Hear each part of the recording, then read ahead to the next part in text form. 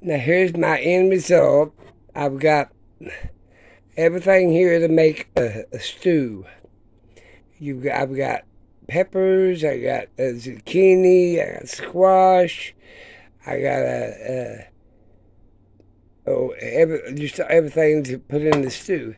Now what I do,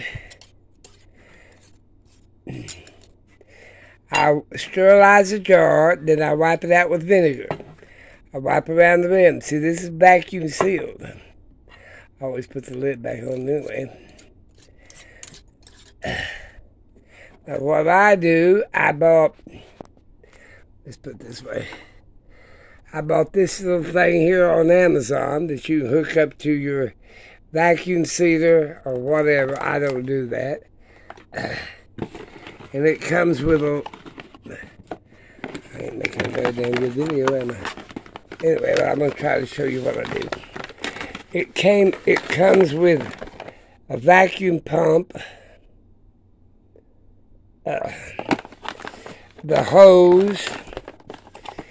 It comes with a big mouth lid. Comes with a small mouth lid. That's what this is, small mouth. But I use this pump, which is a brake pump. And it comes with a hose and all kinds of connections. But you can get this on Amazon. And you can tell exactly how many pounds of pressure or how much vacuum. I put 15 up to 15 pounds per square inch of vacuum on my jar. And I gotta put all this stuff up, but anyway, you get the general idea. And at least I can get it. I dropped it. I put it in one of these auction packs in every jar. But like I said, this will sit on the shelf for 15, 20 years. And like I said, it's vacuum sealed. The only thing you got to worry about is the metal lid giving up. But I don't think it's going to do that for 10, 15, 20 years. But you can make this, add water to it, put your dead squirrel in it, or a dead rat, or some grubs, and you got a stew. Or you could just have a vegetable stew. I'm a vegetarian, and more or less anyway, but I like just plain vegetable soup. But that's what I do. Now that's got probably maybe 2 to 3 meals in it, because that'll expand. And like I said, but you can get all this stuff on Amazon. If you just want to buy the kit, a little bitty vacuum seal kit that fits the jars, big and small. And now you don't have to go get this brake thing, because you can just use the vacuum on the other. But I like this because it really shows me. Now this here is great. You can just use the vacuum pump, or you can use your vacuum sealer, which I got one.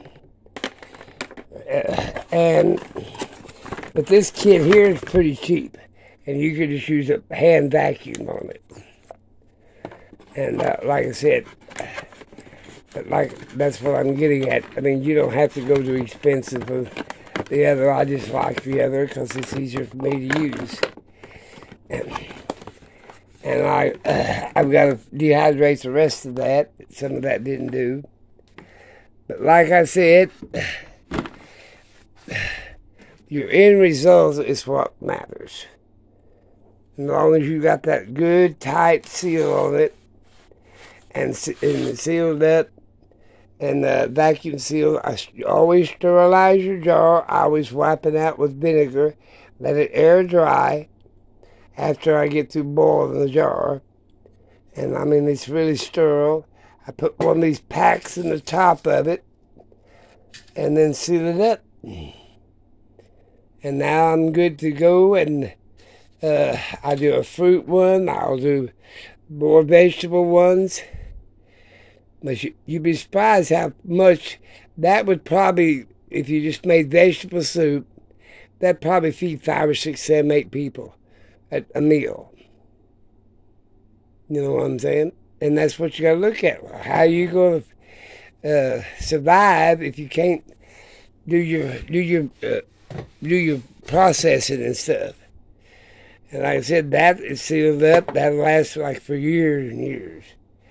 I gotta go. I gotta put this up, put some more stuff in here. I've got to do some more pickling, and I'm gonna dehydrate some eggs, and they'll be in a jar like this. You could probably put, I don't know, 15, 20 dozen in a jar like this of powdered eggs, maybe 7 or 8 dozen. I don't know exactly how many you can get in there. But when you make a bread, you put like a teaspoon, I do, for 1 egg, a flat level teaspoon. And then, you know, if your cake recipe calls for 2 eggs, you got it. I got to put the stuff up. But like I said, I wish I could make better videos, but I ain't worth shit at it. But you get the general idea. And the way the world's coming today, I'd hate to say you would be foolish not to try to do some prepping.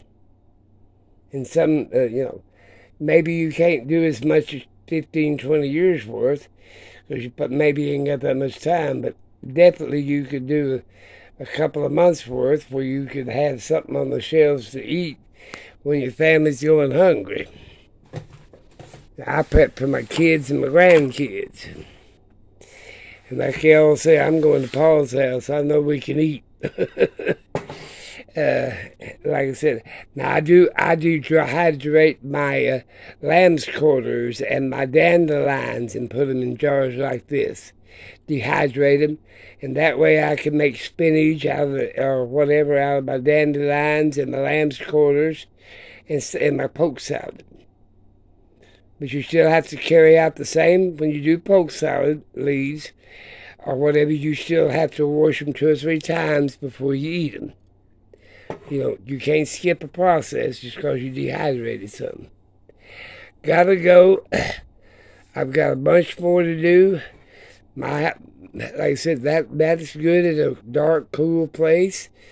You know, from now on. And that moisturizing thing in there, if any moisture happens to get in there because of temperature change, that energy, that oxygen pack, or moisturizing pack will take care of it. And that's, you can get them on Amazon too. I don't monetize. I don't care about that crap. What I'm trying to do is show the people how to survive after a flood, a hurricane, Holocaust, whatever the hell comes down the pike. Talk to you guys later.